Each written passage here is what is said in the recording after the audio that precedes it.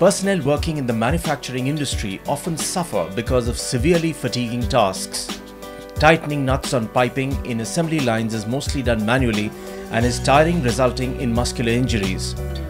Innovators Redinvent has patented a pending torque tool, REDiTorQ, that can do the tightening automatically. Torque values can be digitally set and the nut gets tightened till the set value and releases the torque automatically.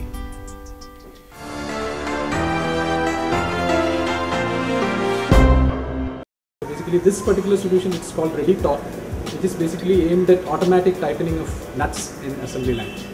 And what you see in the video following would be a person who is manually tightening nut, and followed by our device, which is REDiTorQ, which helps him tighten the nut automatically. And it stops at the required tightening effort, and he can easily do this for different orientations and different size of nuts. Loss of productivity in the manufacturing sector can badly affect a company's bottom line.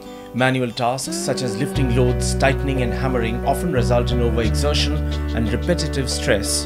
This in turn results in medical expenses, increased workers' compensation and absenteeism.